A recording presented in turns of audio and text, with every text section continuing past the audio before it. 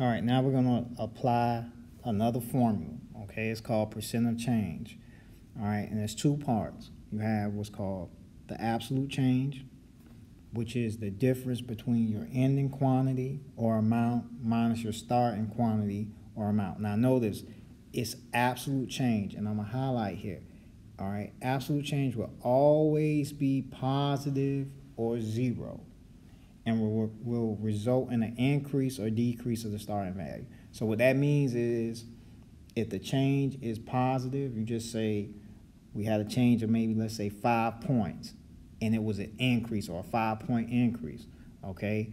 If the change is, let's say, you drop in value, so then that's a decrease, but you won't have a negative answer. So just remember this first part, absolute change, your answer has to be, it's going to always be 0 or positive. So that's your first step. And then you have what's called the relative change. Now, sometimes people will call this the percent change, which is just what you found in your first step divided by your starting quantity. So now notice what you've got.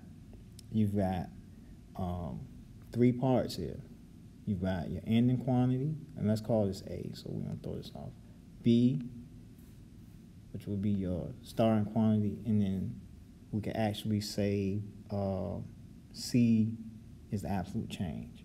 All right, and then relative change, you can call that D, if that helps you out.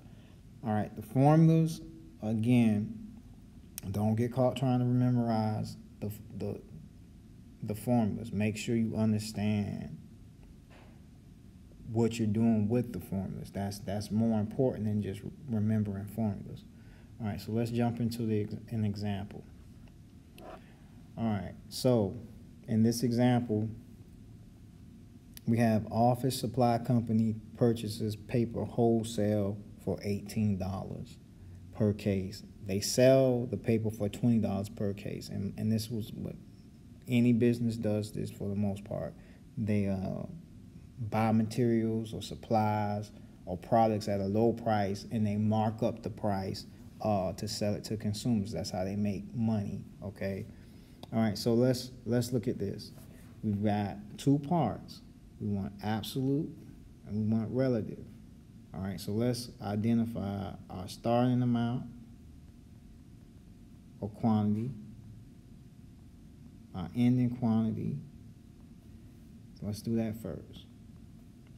All right, starting amount, office supply company purchases this paper for $18. They sell it for $20, all right?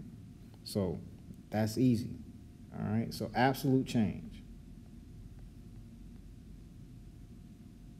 Now remember, this is, you take your ending quantity, and we're going to use absolute value bars, which would be $20 minus $18,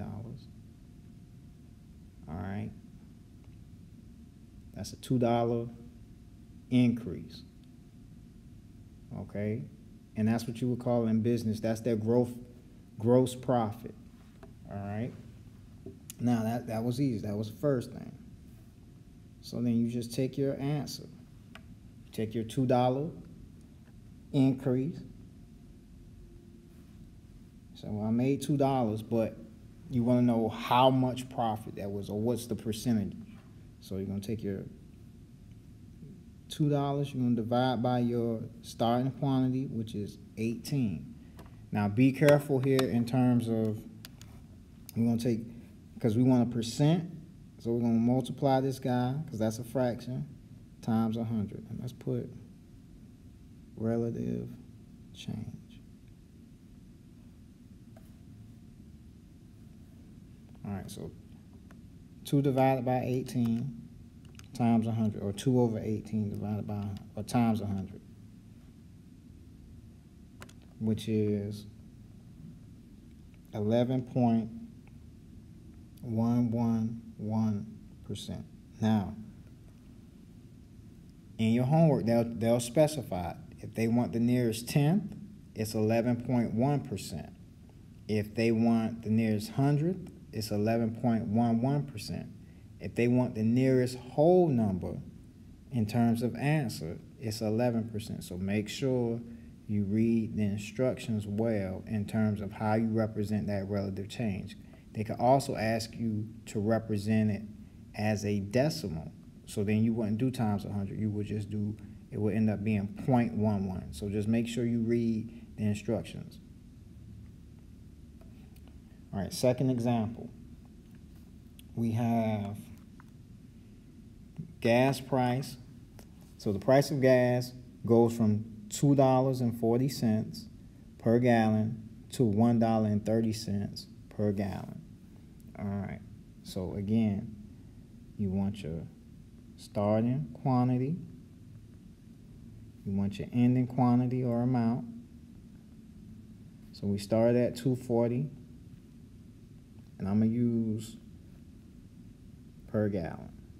All right, we ended at 130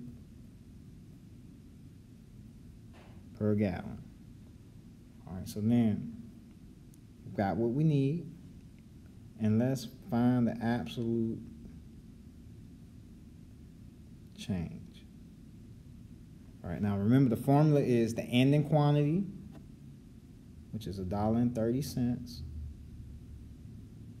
minus the starting quantity, which is $2.40. All right, now if you use your calculators without interpreting what the absolute value means, you will end up with a negative $1.10 because the price is lower now. But since it's absolute value, all you do is say it's $1.10, and then we're gonna say this is the price actually went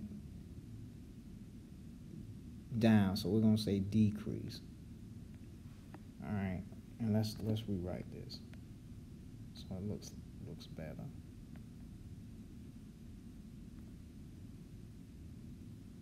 So the price went down by $1.10. All right, so that's first part. So remember, first, second. Now we're gonna find the relative change or the percent change. So you take your $1.10 decrease, you divide it by your starting amount, which was $2.40. We're gonna multiply it by 100. And we're gonna go to the nearest tenth, so one decimal place. So $1.10 divided by $2.40 times 100 is a 45.8% decrease in the cost of a gallon of gas. And that's how we apply or we find absolute change and percentage